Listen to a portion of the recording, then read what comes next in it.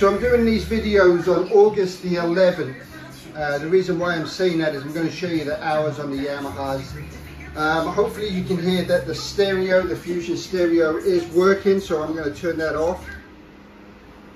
At the helm we've got a Raymarine ship to shore, G-series Raymarine unit right here that is obviously operational. The hours today, hopefully you can read this, 3:34.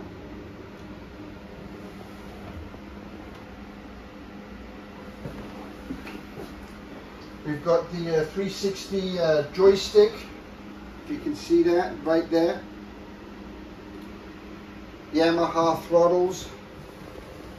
We've got the autopilot, Optimus EPS right there. Toggle switches are in good condition. Windlass. And this is the remote here for the windshield wipers. You see everything's got stitching up here. This has got a nice finish on it. Obviously we've got a compass. Nice wraparound windshield. Once again we've got the new enclosure.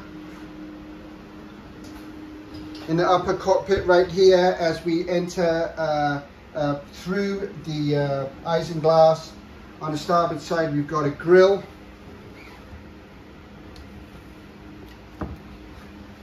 We got an Isotherm pull-out fridge freezer. We got some trash storage right there. Stainless steel sink with a faucet. And some pull-out drawers underneath the sink. We got storage underneath the sole right here.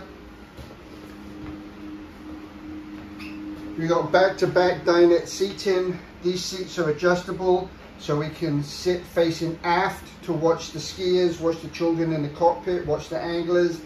We've got a removable table. This will go up into the bow area if you wanted to do so.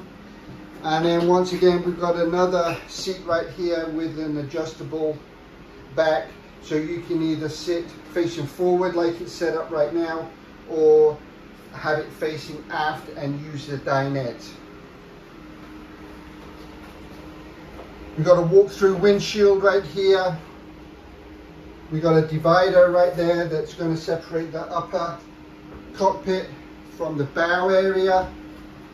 Through this acrylic door is a small cabin. You're going to see some manuals in the cabin. Is a microwave, a TV, flat screen TV, air conditioning. This room is air conditioned through shore power. That's the only way you're going to air condition that cabin right there, is with shore power hookup. And then forward of the helm, we've got a fairly decent sized helm for the boat right there. So just an aft facing view. Once again, seats. This table could do with the finish right here. Some of the varnish is starting to lift. We've got deck hatches underneath this nice hardtop. We've got recessed lights. So there you go. There is the upper cockpit on the Wheelcat 320 dual console.